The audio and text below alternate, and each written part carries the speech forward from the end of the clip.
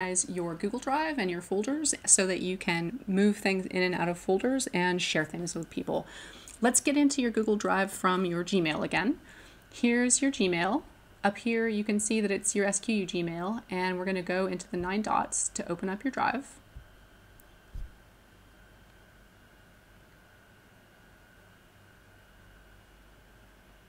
Here's my drive, and I have lots of folders here and also lots of files. What I'm going to do is I'm going to make a new folder so I can put some things into it. So I'm going to go to the top here and make sure that I'm in my drive, not shared drives and not shared with me. This is my drive for my things that I make. I'm going to click New. And I'm going to choose Folder. This is also how you make new files, but I want to make a new folder. I'm going to name my folder 340 Screenshots Study Skills. This is where I'm going to put all of my calendar screenshots so that I can easily find them and put them into my portfolio. So I'll click Create. And now I have this new folder you can see right here. If I click it and go inside of it, you can see there's nothing in here.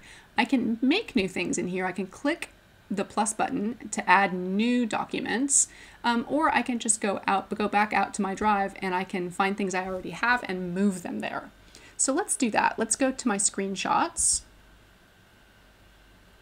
Here inside my screenshots, I have some things that I want to send to that. I've got some of my Google Calendar things.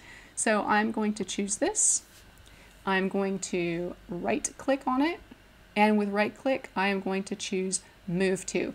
I can do lots of other things with right click, like share. I can rename it. I can make a copy of it. But what I want to do is move it. Move to.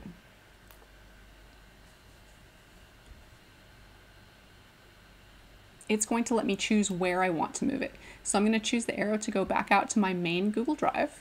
It says My Drive. And I'm going to find 340 Screenshots Study Skills and click the arrow. This is my empty folder, and I'm going to click Move here. And move. So this was my screenshots, but now one of them is missing. It's been moved. I'm going to go back to my drive. Here I can see my 340 Screenshots folder, and let's open and see if it's there. There it is. So now here inside of my drive, I can add other things if I want to put slides or docs or sheets or any of these other Google tools that I can add to this. And I can also share this folder with people. So if I need to share this folder with my teacher, here I can go in at the top at the name and do share. Or if I'm back out in my drive, I can find that folder right here, 340 Screenshots. I can right click and share with right click. So there are 2 ways to share. One is inside by clicking on the name, and then the other is out in your main drive and click share. So with share, I'm going to need to type my teacher's name. Jennifer McCoy, that's me. Make sure you choose the right one. If you choose the wrong teacher, it will not go to your teacher. Message, hello, Ms. Jennifer. Here is my screenshot folder. Regards, student. I'm adding my teacher as an editor, and I'm going to click send. This is going to notify her. That means it's going to send her an email that I'm doing this. If you don't notify people, it will be available to them. They can click in and look at it, but they have to go look for it. They don't know that it's in their drive, and it will be in there shared with me. So I'm going to click send now.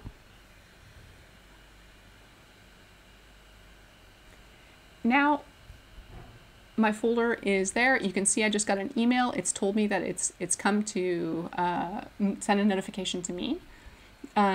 Here I can right click and make sure that it's shared correctly. I'm going to look in share and see. And it says done, and yes, it's shared with me.